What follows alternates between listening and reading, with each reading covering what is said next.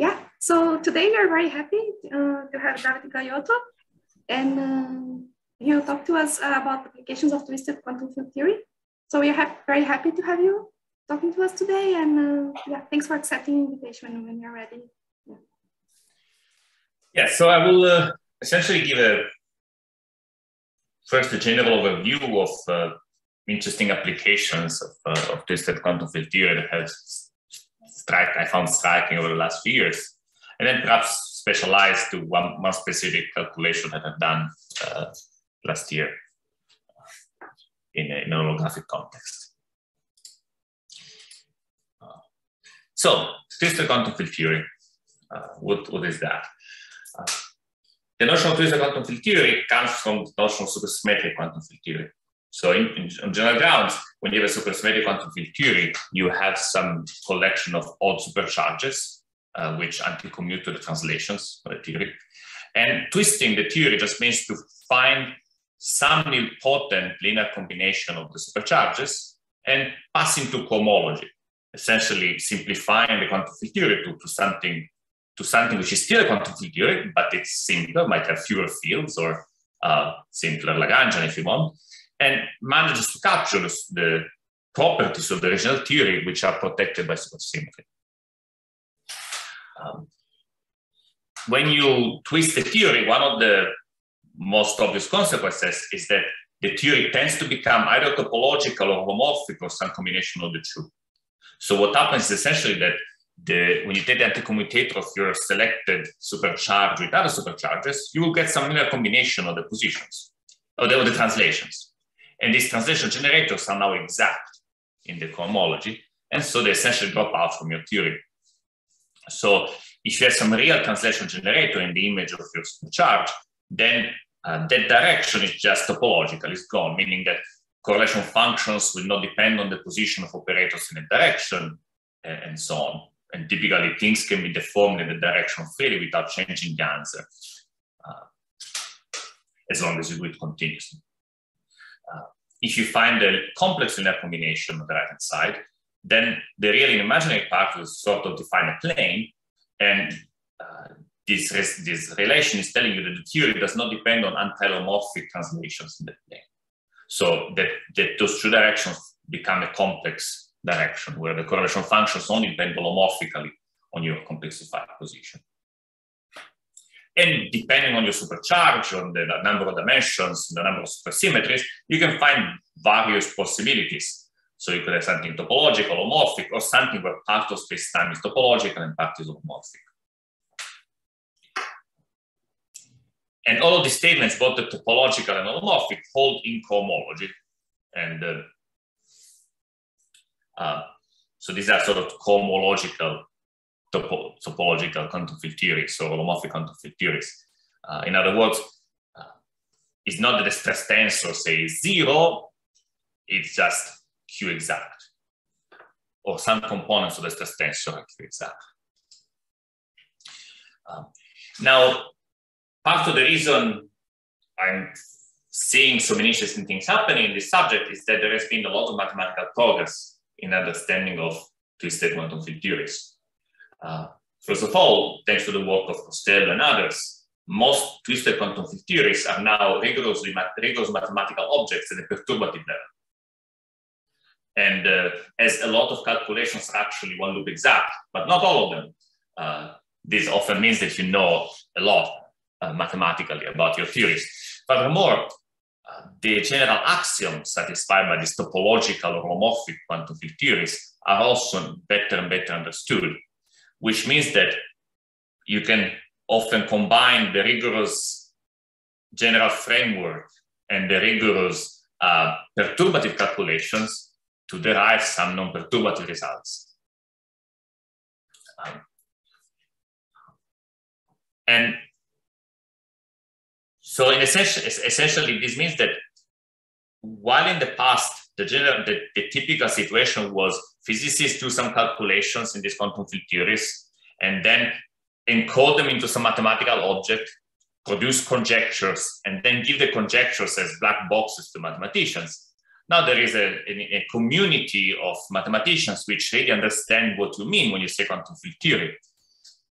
and can actually derive results about quantum field theory using tools which are maybe unfamiliar to physicists and producing results which go beyond what physicists knew about these theories.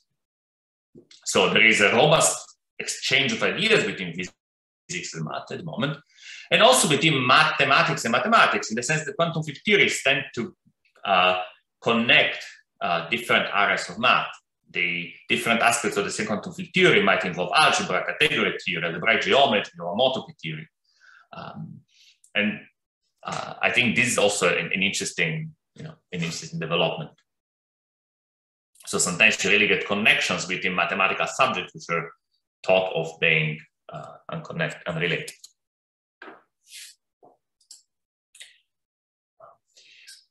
Now, Davide, yes. I used to, some people would tell me that, a topological theory, physicists should not be interested and so on. I would always remind that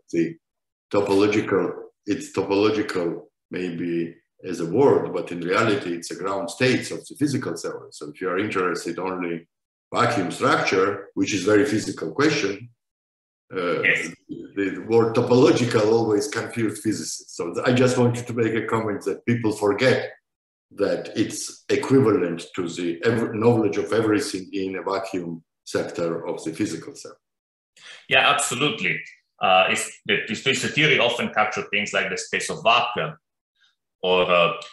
and these protected quantities associated with quantum field theories, to twisted quantum field theories, can be matched across dualities or along the RG flow. I really want to understand what these new mathematical results about twisted quantum field theories imply for the physics.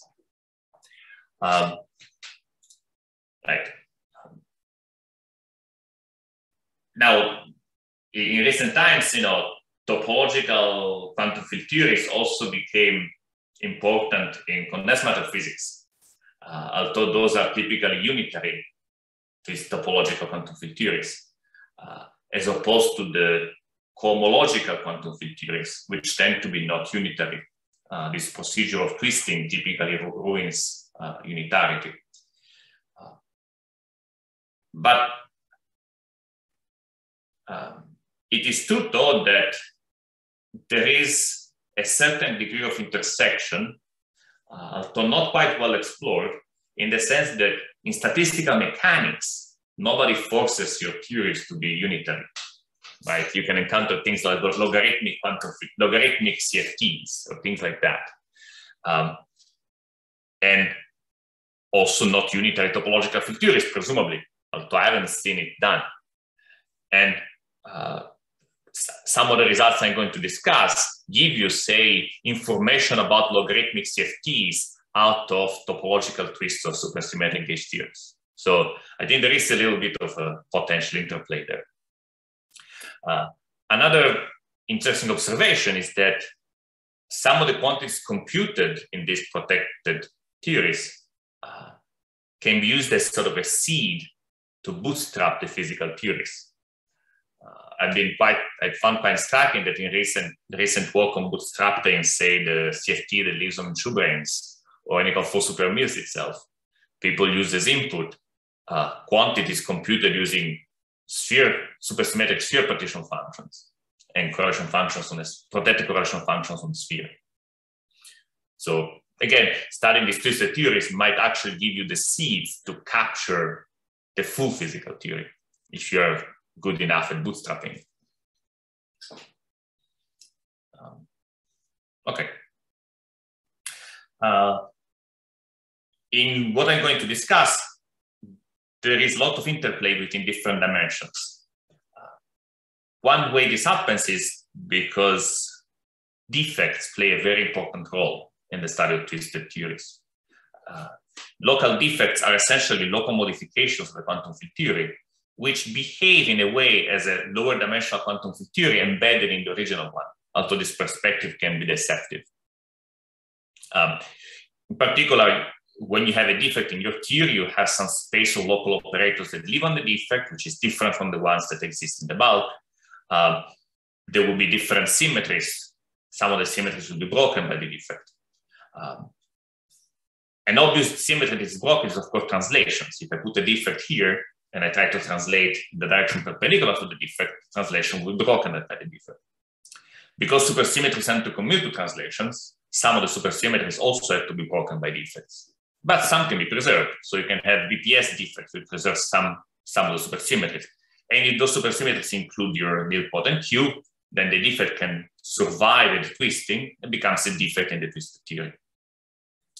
And this gives you sort of extended observables, which sometimes is important because you might have no local observables at all.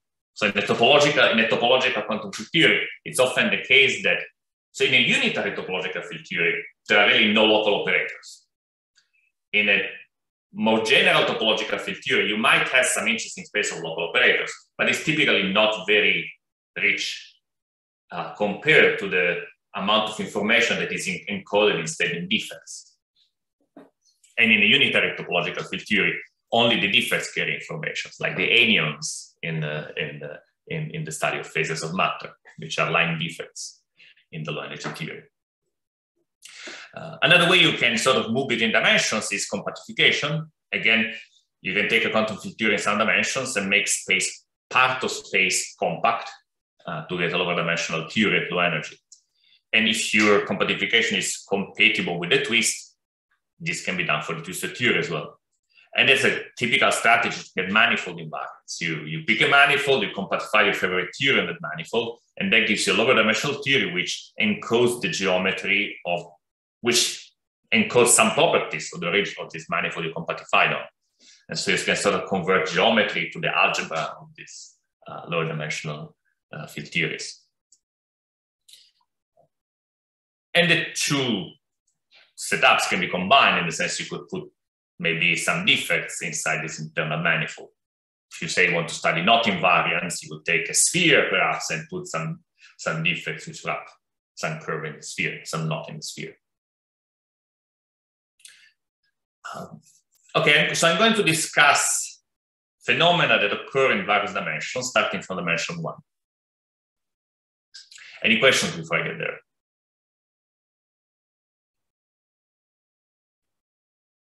Okay, so the canonical example of a twisted one-dimensional quantum field theory is the twist of supersymmetric quantum mechanics, which is essentially what lies behind the Witten index or the quantum mechanics interpretation of Morse theory or whatnot. Essentially, in quantum mechanics, you just have your Hilbert space and you have the supercharges acting on the Hilbert space. And so taking the cohomology is literal, of some supercharge is literally taking the cohomology of your space of states. And it identifies the vacua of your quantum mechanical system.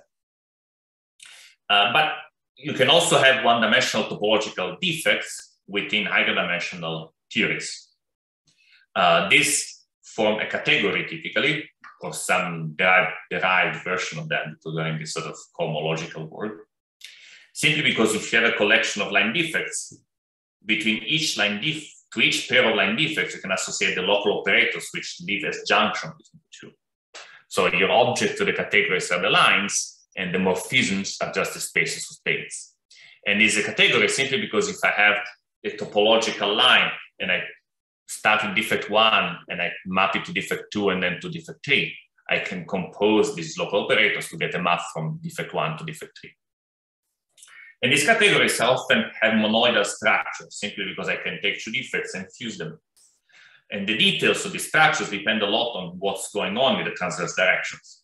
So I might have some kind of meromorphic monoidal structures that are holomorphic directions transverse to the defect, or that can be braiding perhaps. It's really a big zoo of possibilities.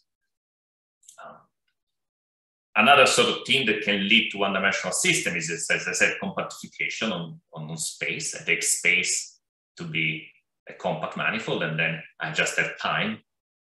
And this is a typical way to get categorifications of interesting manifold invariants. So your typical way to get a categorified knot invariant, say, is to take a four-dimensional theory and put it on a compactified on a 3 manifold, say. Okay. Now, as you go up in dimensions, you get to 2 dimensions, there are already 2 different possibilities, because you can either have an holomorphic twist, which makes the theory chiral, or have a topological twist. An holomorphic twist is available as soon as you have 2 chiral supercharges. So the typical theory, which is an holomorphic twist, is 0,2 theory. After you twist, you get something which is holomorphic. So you get the local operators have holomorphic OPs, so you get the chiral algebra. You get quite a special chiral algebra because you have a modular invariant partition function given by the elliptic genus. So it's a true 2-dimensional chiral algebra as opposed to, it's sort of a non-rational analog of an holomorphic chiral algebra, which is a true 2-dimensional theory as opposed to a relative theory. This sort of twist was studied quite a bit years ago in the context of idiotic string, but typically this was applied to sigma models. Since then, there has been a lot of progress in understanding 0,2 gauge theories and their elliptic genera and dualities. And I think this is would be a nice time to explore again the holomorphic twist in 2 dimensions. Perturbatively, you get essentially from a gauge theory gives you a gauge beta gamma system. So you get a beta gamma system with some BRST charge. But it would be very interesting to figure out if one can describe mathematically the non-perturbative corrections to these perturbative statements. But perturbatively, this is fully understood. There is a nice paper by Silly which does everything. Now, if you have 4 supercharges, you can do a topological twist. And there are 2 types of that, A and B twists. And here is a context in which you can start having topological line defects or boundary conditions. There are big categories involved. This is the universe of mirror symmetry and whatnot. There is so much math that has been done connected to the topological twist of 2D theories and their categories of boundary conditions. Something that I find very fun, for example, is the connection to the definition of star products and conservation formality theorem, which arises from just looking at the B-twist of free fields, of free chiral multiplets. And I sort of take it as an inspiration of the sort of things you could be doing in higher dimensions.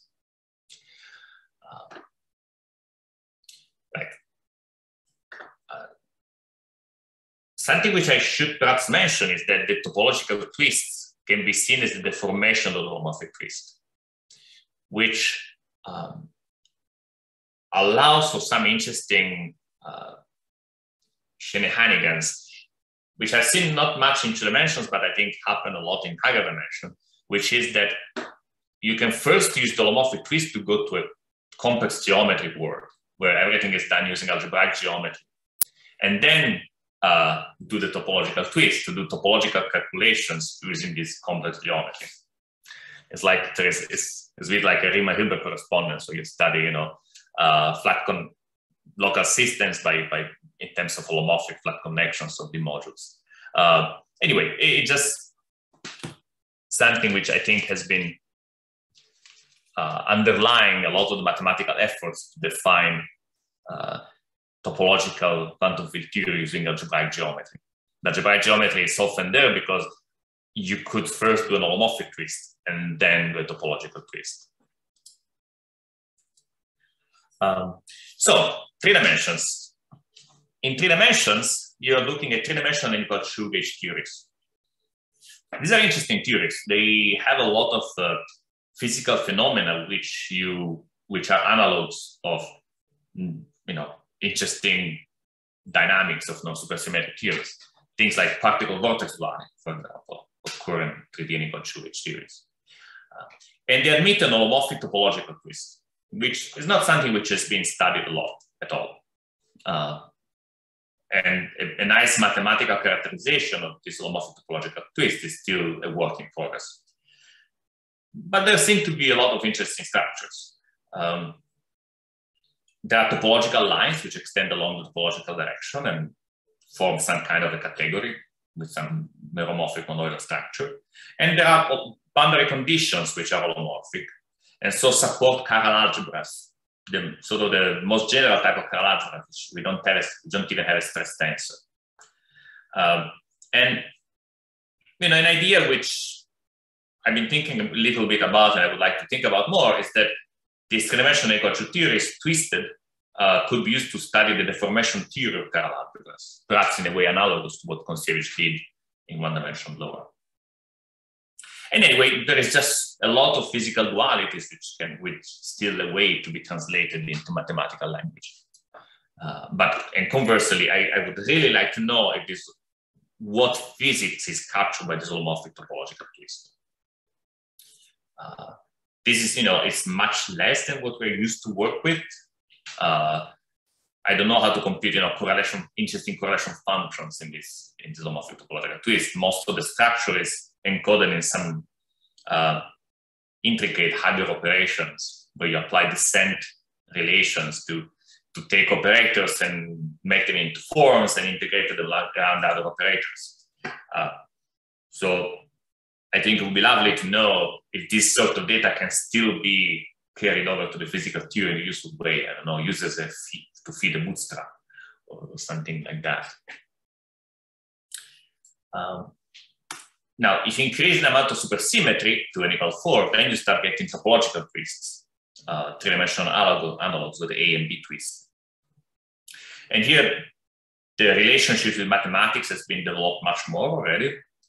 Part of the interest came from the guess that these three-dimensional theories had something to do with a phenomenon called symplectic duality, simply because so the symplectic duality pairs up hypercurrent cones. And when people look at the list of pairs of hypercurrent cones, they look a lot like the spaces of Wacker of three-dimensional n equals 4 theories. And so people have been trying to understand the connection since then.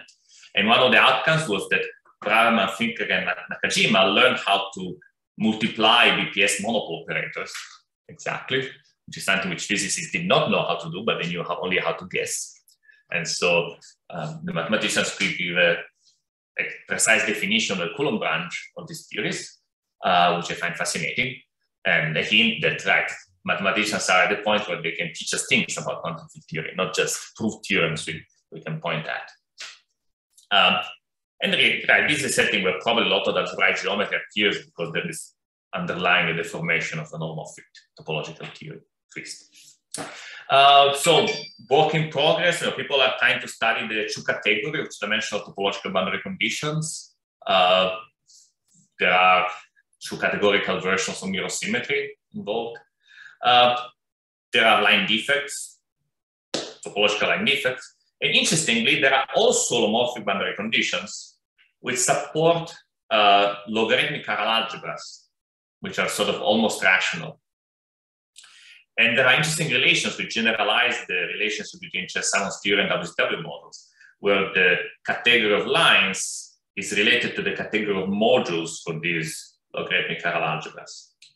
And there are presumably also interplays between the topological boundary conditions and the holomorphic boundary conditions. Statements like, I don't know, the true category is the true category of conformal extensions, modular extensions of the logarithmic chiral algebra. Anyway, so this is mathematically still being worked out, and I think there is interesting physics as well. Okay, now I could keep going in dimension. There is definitely a lot of things, a lot of interesting things going on. I would mention at least the holomorphic twist for the n equal 1 theories, simply because four-dimensional theories with n equal 1 supersymmetry are physically very interesting. They have confinement, they have chiral symmetry breaking, they have all sorts of physics phenomena that we really care about. And I think nobody has really figured out if the holomorphic twist of these theories can tell us anything about those topics. And so it's something I'm working on. Davide, yes. Davide, just maybe some precision related to the previous slide. I'm just wondering, that's a quite generic statement, but is there a good understanding of how this, for example, holomorphic twist could be arising, or holomorphic and topological/topological twist could be arising on the cases when, for example, you have integrable complex sigma model with a homogeneous complex target space, which through the symplectic reduction could lead you to the chiral Gross-Naveau models. I'm just wondering if these twists could be understood on either side. Or for example, if I'm twisting certain version of the integrable sigma model, if I would understand how it is reflected on the, say, on this Gross-Naveau chiral side. This is two-dimensional case, I would presumably think. Mm-hmm. So the B-twist of sigma models is Rosansky-Victim theory. Right, and I think people understand reasonably well the two categories associated to it, or at least trying to understand. Then if you know the 3D mirror of the sigma model, if you know some gauge theory with Coulomb branches, the sigma model, then you could try to match it with an A-twist of that. But I've been mostly focused on gauge theories, partly because sigma models are not UV complete. And so they're really secretly always, I mean, if you want to have a sigma model, honestly, it must arise from a gauge theory somehow.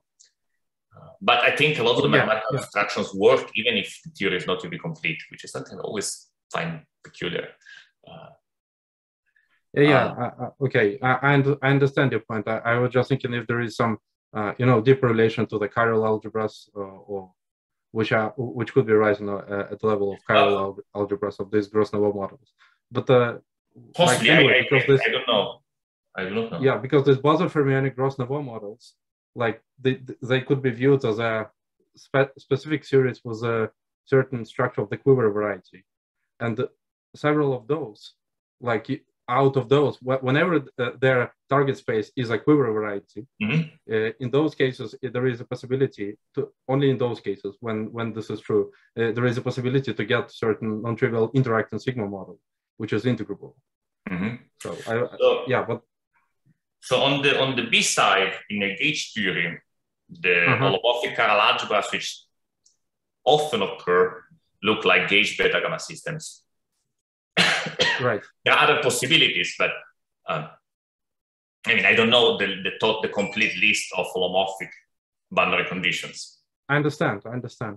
And if there is a relation between the category of modules of a certain chiral algebra. Yeah, exactly. So as I categorize, like there is no full categorification, right?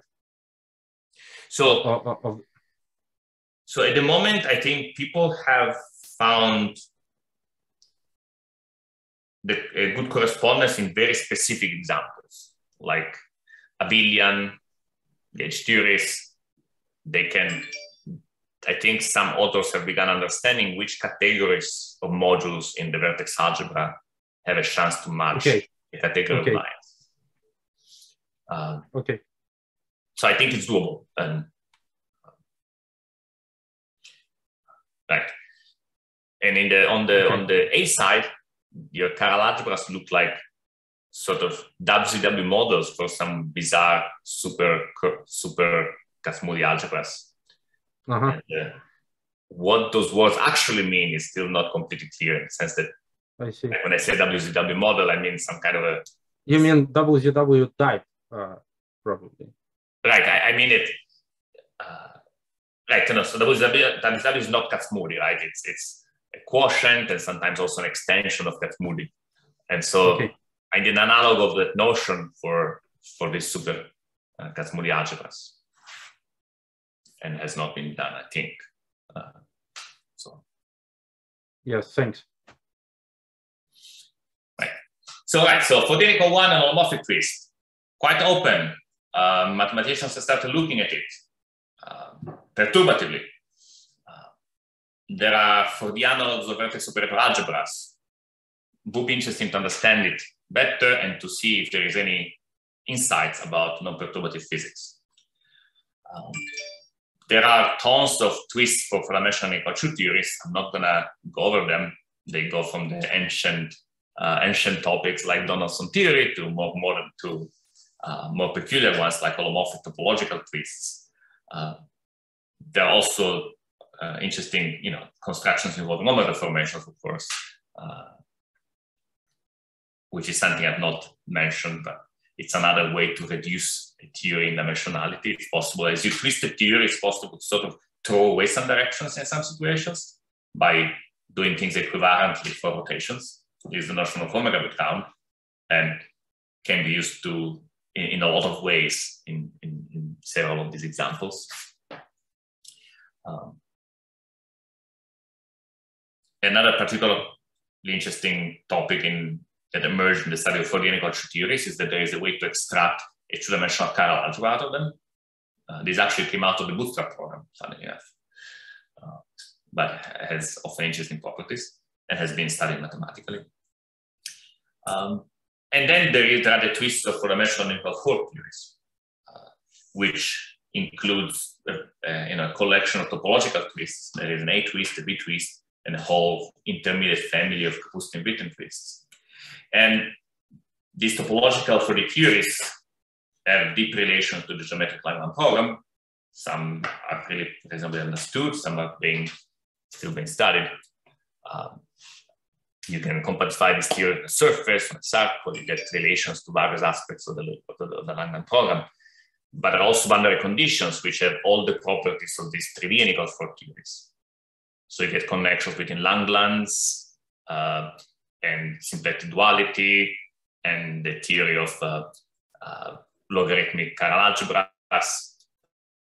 It's a very rich and complex blob of constructions, which has been explored from many directions.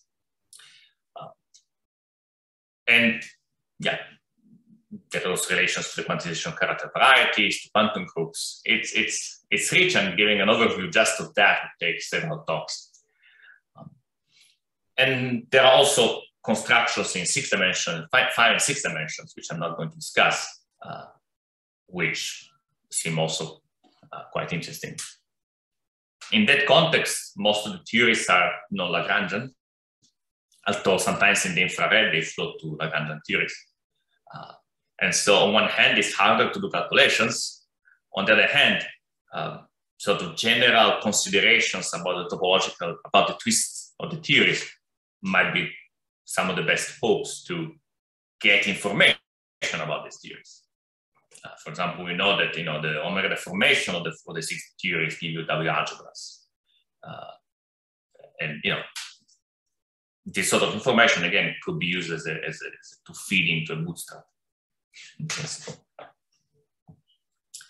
Okay. Now, something else which I should discuss is the notion of twisted holography. But this is a sort of a new topic, so if you have any questions about the previous slides, this could be a good time.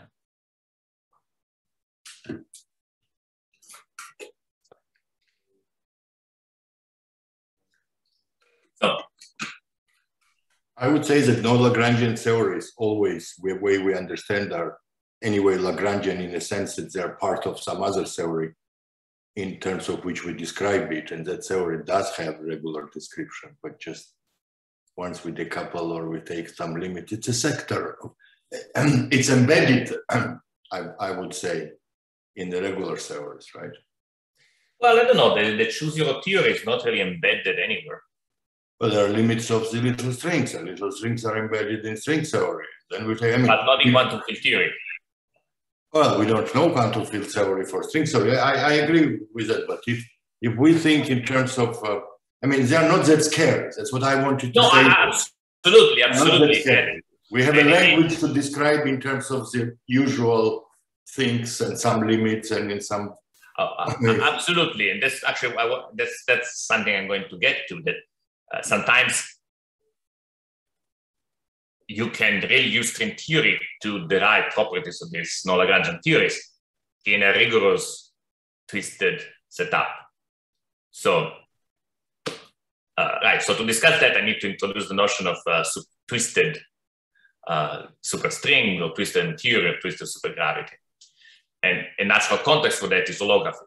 So, and another thing I wanted to add, Davide, excuse me, another thing I actually like to, in principle, to be mentioned is that there are many different twists, right, as you know very well. So all these and for example, in 2 dimensions, depending what your global group is, you can have a million different twists. And yes. So that's important to keep in mind. I think that this is not a one.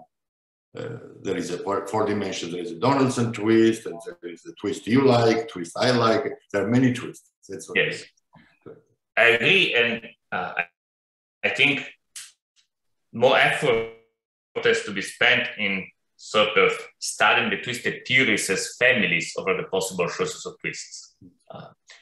For example, when you study N=4 quantum mechanics, supersymmetric quantum mechanics, you can twist in different ways depending on which nilpotent supercharge you pick.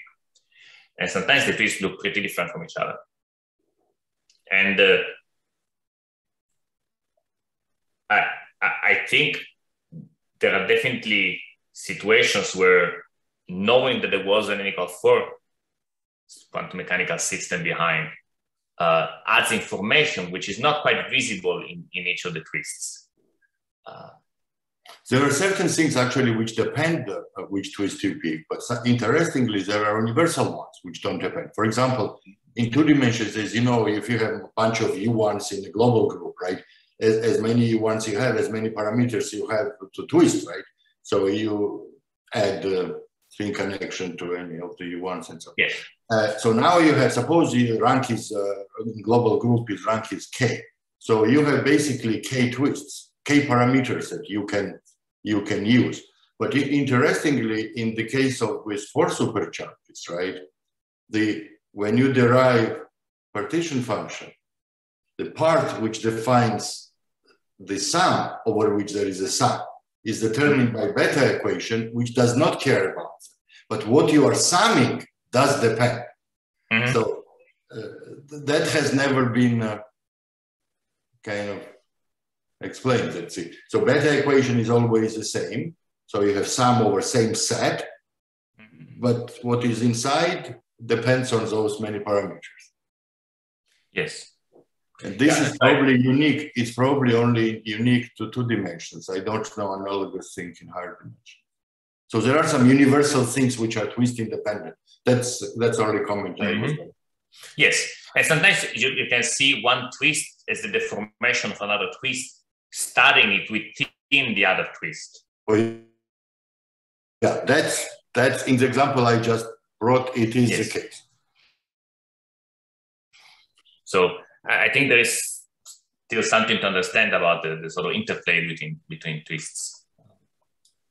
For example, there are some mathematical words which I keep hearing in situations where there is extra supersymmetry, but it's not quite clear to me how do they actually fit into that. For That's example, correct. For example, the word perverse sheaf instead of sheaf. It typically happens when there is extra supersymmetry, but exactly what the connection is obscure to me. Another good example is if you can find that kind of deformations that you take from Donaldson twist to Kapustin-Witten twist, or to this Marcos twist. In 4 dimensions, I don't know. But as I said, in 2 dimensions, there is a smooth K parameter family for the rank K global groups that I can describe. Very, very interesting how to relate twists to Itachi. It's another duality is hidden somewhere there. Sorry, I interrupted. No, it's fine. I agree with the statements. Right, so twisted holography. Normal holography, I mean, the best examples we have holography are supersymmetric families of supersymmetric quantum field theories like N=4 supermills related to supergravity, superstring, or M theory. And if you apply the twist to the supersymmetric quantum field theories, you can track what happens on the dual side. And, this was discussed by Kevin and Costello again. It involves turning on some expectation value for a super ghost or something like that. And it produces a simplified theory of gravity or string theory and theory. And this has an implicit or explicitly an old story. For example, it goes all the way back to the definition of the topological string theories as capturing F terms of superstring theory. And this sort of generalizes that idea. if you do it in the holographic setup, you get sort of simplified, self-consistent examples of holography. You have a consistent twisted theory, which doesn't need to know about the physical theory it was embedded in, and a consistent super twisted gravity theory, which doesn't even need to know about the original theory of gravity, and they are dual.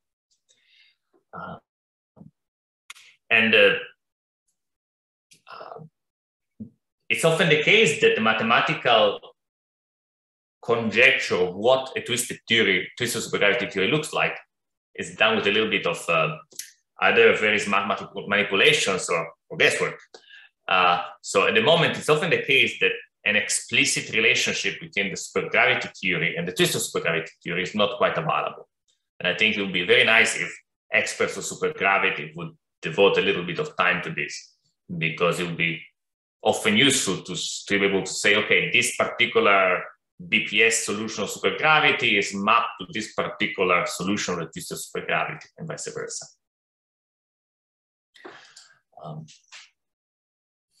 Okay. Now, what are examples of this twisted holography? Sorry. These twisted supergravities, do they depend on background? Because we need basically asymptotic conditions or something. What is a global group? Do they depend usually, or should not depend? So there are a lot of variations depending on what you're actually studying. So often it's the case that some components of the metrics are just gone. So perhaps it's not a theory of gravity anymore. It becomes like a theory of complex structure deformation, so a theory of foliations or whatnot. Yes. So the example I understand best is the chiral algebra subsector of n equal 4 super Mills or related n equal 2 theories, which gives you a gauge beta gamma system, and which is conjecturally dual to B model topological string for the Spencer theory on the deformed conifold on SL2, which identified the SL2C, sort of an holomorphic version of ADS. And these I've studied in detail with Kevin and with my student Kasha, and I discuss it more at the end of the talk. There is a bit of time. There are also, yes, is there a question? No, I said thank you. And there are also constructions involving the theorem of 5 branes, so the theorem on M5 on 2 branes, and there is a interesting algebras going on. These things involve W algebras or W affine Hecke algebras. And there is a whole twisted, a whole story involving a notion of twisted theory in 5 dimensions. And it's a very fun story, very rich. So there is sort of 5-dimensional theory, which comes from M theory. It has topological line defects that come from M2 branes, and holomorphic surfaces, which come from M5 branes.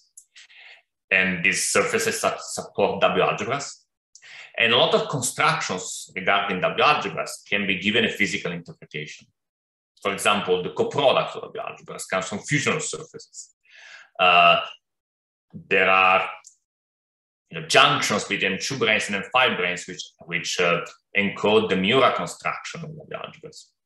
In general, you get a situation where, just starting from the very assumption that M2 branes and 5 branes exist and they have supersymmetric intersections, you can bootstrap up a lot of structure, a lot of information. You can sort of, really build the volume theory of M5 branes in this twist by condensing together the theory of individual ones, individual M5s, which is a free theory, which you understand. And again, I would love to know what these algebraic structures really imply for the physical theories. Now how much time do I have? Is it an hour or less? Yeah, it's usually 1 hour. Okay, so I still have 15 minutes. Very good. So I'll devote the last part of the talk to discussing the work I was doing in this context of the chiral algebra of 4-dimensional n equals 4 super Mills. So This chiral algebra subsector was introduced in the bootstrap context by Rastelli, Beam, and others. It concerns the properties of certain position-dependent linear combinations of the scalar fields of the theory. So for the dimensional equal true theory, you take the hypermultiplets, you restrict the hypermultiplets to live on a plane, and you take some position-dependent linear combination of the hypermultiplets. And the position dependence is tuned in such a way that the free propagator becomes holomorphic. It's sort of something like a z bar over z bar. It becomes 1 over 3. And then the miracle is that this remains true when you turn on interactions. So the correlation functions of these operators built out of hypermultiplets form a chiral algebra. In the case of n equals 4 supermills, you have two such linear combinations, and we call them X and Y, which give you a beta gamma system valued in the adjoint of the UN gauge group. There are also some ghosts, also valued in the adjoint, and there is a BRST charge. So the only effect of the interactions is really that you need to look at BRST closed operators. So that's a nonlinear part of the problem. Once you have the BRST closed operators, correlation functions are computed just in the free theory. There is no difficulty there. So essentially you have some collection of correlation functions in this free chiral algebra. And these are independent of the coupling, but they depend on n. And the large n expansion of the correlation functions is supposed to match holographically some calculation done in the twisted supergravity theory. So the large, the 1 over n is going to be the coupling of this dual theory. And the dual theory is conjecturally the B model on SL2C, or the form conical. This was proposed in passing many years ago by Dagat and Waff, I think, but was not explored very much. And what we did with Kevin was to figure out what are actually the holographic boundary conditions which makes this work. So this SL2C is a non-compact manifold, and you need to figure out in which sense you can put boundary conditions which make this problem holographic. So that you have, localized modifications of boundary conditions behave as local operators on a plane. And once you do that, you can match with the chiral algebra. Right, this is a problem. So the dual theory is a theory of fluctuations of the complex structure of this SL2C. And what I find fascinating is the perspective of cooking up a situation where you have non-trivial gravitational saddles. Where there's some kind of a sum of different Calabi-House with some asymptotic shape. Because I think that can give you some hints of which, we give a computable example of which saddles contribute to a gravitational path integral, which I think will be fascinating. One obstruction is that, as I said, we don't quite know the detailed map between B model and supergravity. So if you give me a Calabi-Yau geometry with some asymptotic boundary conditions, I do not know how to derive from it a supergravity solution which preserves some amount of supersymmetry, and vice versa. And figuring that out would be quite useful. I was hoping at some point to do calculations in, say, the Lin-Maldacena background, but this has been a bit of a stumbling block. Okay, so what I did with Kevin was we defined the holographic boundary conditions. We verified that single trace operators in the chiral algebra match these localized boundary deformations. And then we matched some global symmetry algebra, which exists at large n, which essentially guarantees that the tree-level, so the leading in n correlation functions match on the two sides. This algebra is essentially vector fields on holomorphic vector fields on SL2C. It's an example of the sort of high-grade spin algebras that people like to study these days. Next, with my student Kasia, we decided to look for a situation where we could see multiple saddles.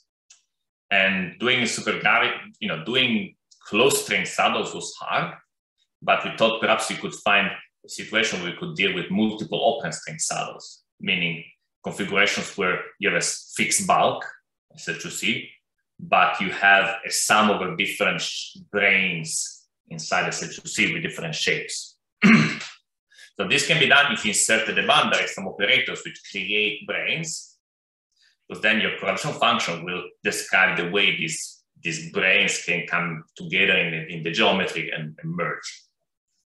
What is the meaning of this determinant now, which depends on M and V? Right, so this determinant operator is an example of an operator which creates a brane in holography. So that would be an analog of spectral curve or something? That's right. So the hope is that if we insert a bunch of these determinants, they tell us that there is a D brane that looks like C star going at the boundary of SL2C, and the gravitational saddles will be different holomorphic curves with these asymptotic boundary conditions.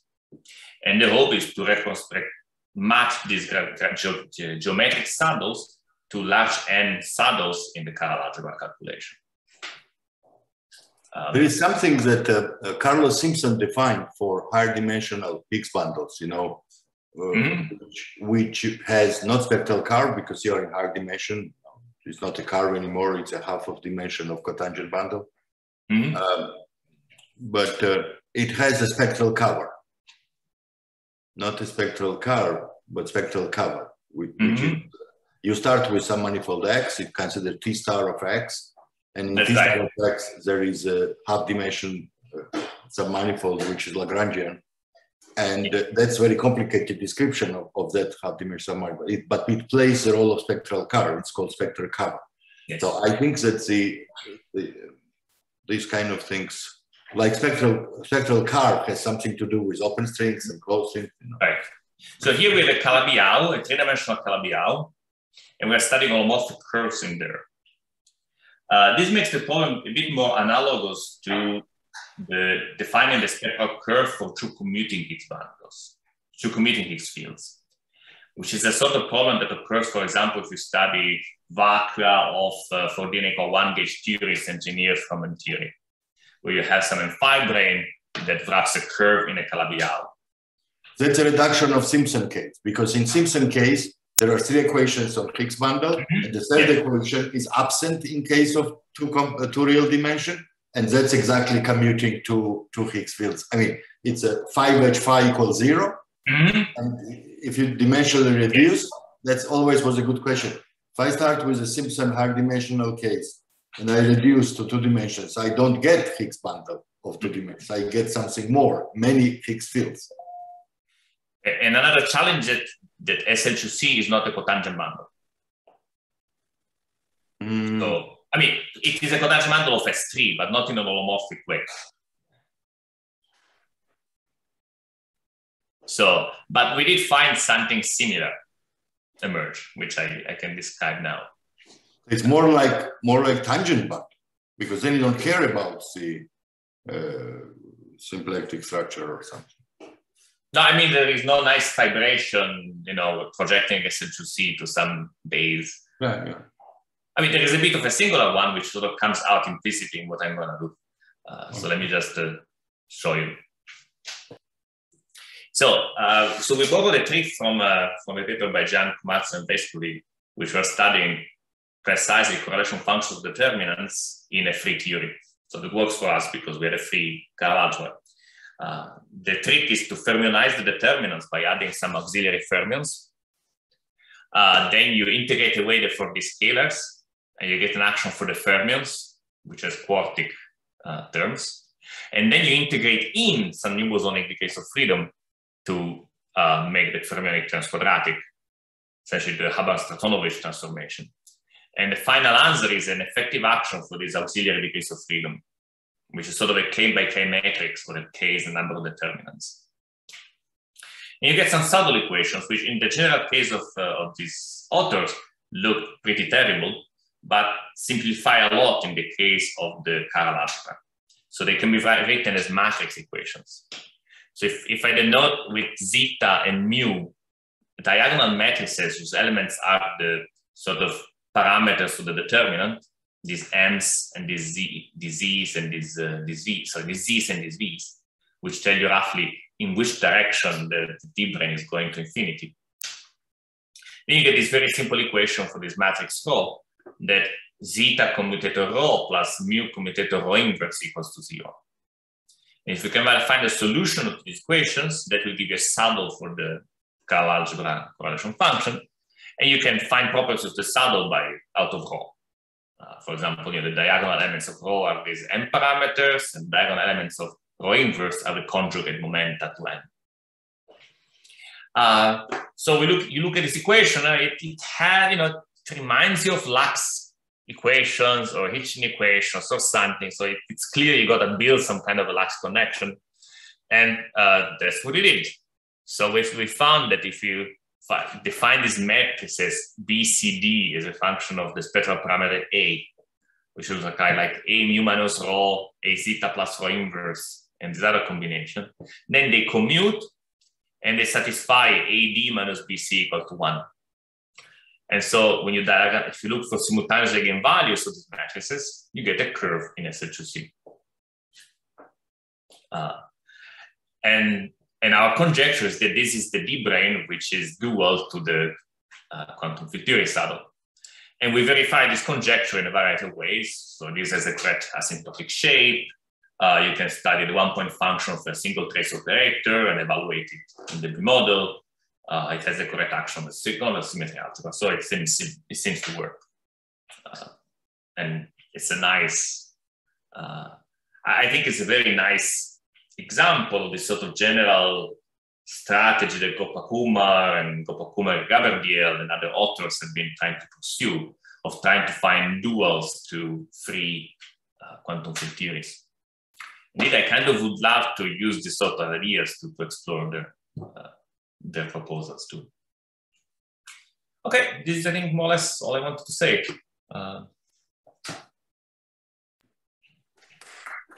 So let's thank David for the very nice talk. And then we can open for questions. If you have questions, can you unmute yourself?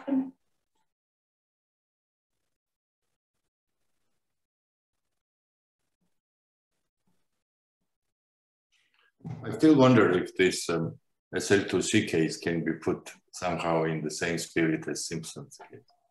I think it's very likely. So if you look at this B and C, they are sort of true Higgs fields. You're basically projecting SL2C, with its coordinates A, B, C, D onto the A coordinate. So you're sort of projecting it on a plane. So if you have a curve in SL2C, it will be described as true Higgs fields on the plane. Right. This is not a nice vibration. I think there is a bit of a, Yes, that's a difference. I think he starts with a complex manifold and then he takes cotangent bundle to complex manifolds and he looks inside. So this is, SL2C is not a cotangent bundle of anything, as you said. But you can think about as SL2R and then tangent space to SL2R. Maybe that way. Yeah, I want to keep the holomorphic, the complex structure as much as possible. See, it has been very little applied to physics, these higher dimensional Higgs bundles. And I was always wondering, the moment you go to higher dimension, you have this extra equation, phi wedge phi equals 0, which is something nice that we like, the two Higgs fields commuting, or many Higgs fields, and it has not been used. And I would be great if this is an example. I could not find any physicist who would tell me that higher dimensional Higgs bundles appear somewhere. I see. So what I can say here is that, let's see. So what we have done is to show that if you have any holomorphic curve, which is genus 0 in SL2C, and has these asymptotic boundary conditions, you can find a rho that gives you that as a spectral curve. I don't know a proof for genus greater than 0, and I would love to, because I would love to know if all the geometric saddles occur as quantum field theory saddles or not. It's not obvious because, this in principle, even in the physical theory, the question would not be obvious. And then it's not clear that all the geometric holomorphic curves can be lifted to D-branes in the physical setup. So in the physical setup, you're looking for the D3 branes which preserve some supersymmetry. And I don't know how to map them to holomorphic curves. And that's something sorry, David, I think that's part of my point as well, which I was having regarding when you talk about B-branes and D3 maps. And I was wondering, so you're probably not sure if even in this case, like exact map, would you demand you some, I don't know, mapping constraints for you to be sure that you really match all the saddles, or at least all certain class or subclass of these saddles, which measures exactly to the curve structure, right? To the curves in the SL2C. That's right. So the dictionary between the twisted gravity theory and the untwisted one is very partial at the moment. So I expect D-branes to go to D-branes, and D-branes in the physical theory are supersymmetric, solutions of K symmetry capacity equations. Yes. I actually think that I wanted to comment on the topological string side of the discussion that you had. Yes. Since now, especially for non-compact Calabi-Yaos, the topological strings we understand very well in terms of the basically degenerate omega background. I'm sure you know what seems like that everything formulated here can be rewritten in terms of the epsilon 2 equals 0 omega background, because this blow-up equation, blah, blah, blah, gives you directly solution to topological strings. So I just hint that this has another way to look at it. If we remember that now we can describe topological strings non-perturbatively, completely, in terms of, again, omega background. That might break some of the symmetries of SL2C, though. When you default the omega background, what you effectively are doing is to go from the standard topological string correspond to the background of the form R2 epsilon times R2 minus epsilon times Calabi-Yau. If the Calabi-Yau is toric, you can deform this to R2 epsilon 1 times R2 epsilon 2 times Calabi-Yau epsilon 3, in a sense. So you're sort of omega deforming a bit the Calabi-Yau too, which is what allows you to make the deformation parameters different in space-time. So basically, you are saying that what I said, we don't know if the Calabi-Yau is not toric. That's right. And if it's toric, you're picking a direction. You're picking a rotation. But there are relations, right? That was whole. I actually, since I have not been thinking on this for many years, I was explained that with the blow-up equations now, whatever epsilons you pick, you relate to each other. So no, it's fine. It's fine. Just that when you pick this toric description of SL2C, you break SL2C symmetry. Oh yeah. Which is fine. It's a bit dangerous because in the holographic context, because this is sort of like the conformal symmetry. But I think it's very possible that you could do that. So from the point of view of the quantum field theory side, you are putting these D3 branes in this sort of, R4 times C3 with this more general omega deformation. And we can definitely ask what effect would that have.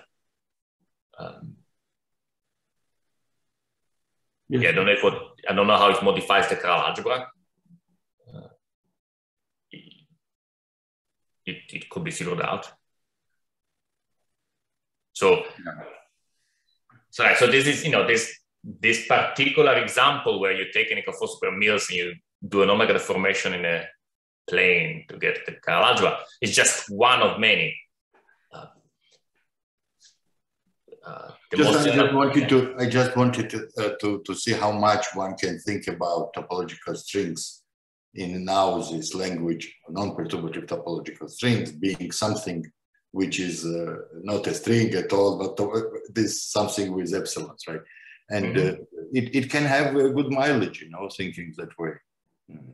Also, it feels like that because for sure, the fact that it's a non-perturbative completion, not just perturbative expansion. Yeah. There are also interesting things that one can do with no omega deformations at all. Like, you know, Kevin has conjectural duals for holomorphic twist of unequal for supermules, which is related to some 10-dimensional B model. All of these things, I think, could be explored profitably. Thank you. Okay. Any other questions?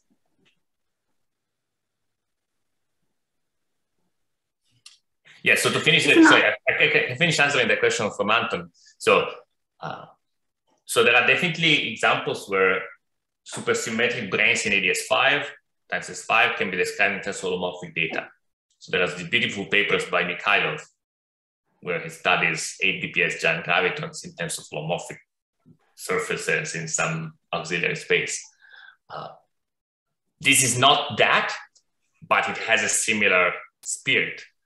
And I think it would be nice to figure out a similar description where, you know, you describe the branes that preserves this particular collection of supercharges in terms of holomorphic data. I see. Okay. Oh, sorry, maybe very quickly, when you have been discussing this, the categorification, and when you have been talking about this, the surfaces, topological lines, and when we have been uplifting from topological lines where I can describe these algebraic properties of fusion and merging and all of this by fusion categories. I'm just wondering if in higher dimensions, this is there is also this algebraic language of fusion tensor categories or similar or not quite. So there should be. So the general language is that of factorization algebras. The specific realization, you know, I think it's one of those situations where there are some very abstract definitions which in principle tell you what's going on, but in practice you need to work hard to understand what are the actual structures involved. Yeah, because, okay, I just have my own motivations that when you have been asking, there is not much known what kind of observables I can obtain in such setups, or what could be the correlation functions. Because there are integrable setups, for example, integral field setups where algebraic properties of this factorized scattering are described by fusion tensor categories. This is, I think, partially what Paul Fendley is trying to attempt. But there is it's incomplete, definitely. But there are attempts for constructing correlators in such setups, whose properties are exactly. It's okay. It's not. It's definitely not. How they call this? TF plus minus. This is not Fukaya, but this is other type of category. But it looks very similar, like to those. I think Zohar calls them TF plus minus. I think it's possible some of those systems emerge as defects in some TFT in a natural way. Yeah, but this is the whole point is that this is higher dimensional case, which you probably because in one dimensional case when people have this relation for topological lines, this is more or less understood, but in this 2D and other, this is very interesting to me. Topological in any dimension is more or less understood, I think. When you start putting holomorphic in the game, that's much less understood. Sure. Right, but thanks. So you're referring to Mikhailov paper? Yeah, it's trying to remember the title, but it involves the description of 8 BPS giant gravitons as homomorphic surfaces in the R2 in C what was it, C1, C2, 4 or something like that. He intersects them with ADS 5 times S5 to find the volume of supersymmetric D-branes.